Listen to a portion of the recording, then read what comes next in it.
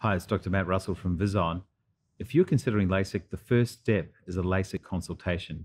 You'll want to find a surgeon you can trust with your eyesight, and the consultation is the opportunity to ask the questions about the procedure. But what questions should you ask during a LASIK consultation?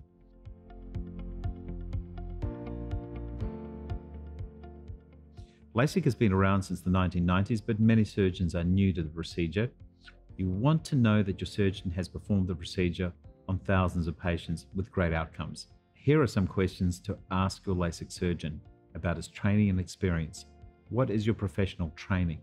How many years of experience do you have, and how many LASIK procedures have you performed? Do you perform other types of vision correction? Do you offer the full range of vision correction options so that I can have the best one that's right for me? How many of your patients achieve the results of 20/20 or better? How do you handle complications, and what percentage of patients have complications with the surgeries that you perform? Have you ever performed LASIK on a family member or a staff member? The last question may seem strange, but a doctor who has performed the procedure on his staff or close relatives most likely has a solid skill level and a depth of experience and expertise. They wouldn't take any risk on the vision of a family member. The national average for LASIK complications is 1 to 2%. So be concerned if a LASIK surgeon claims that their patients never have complications.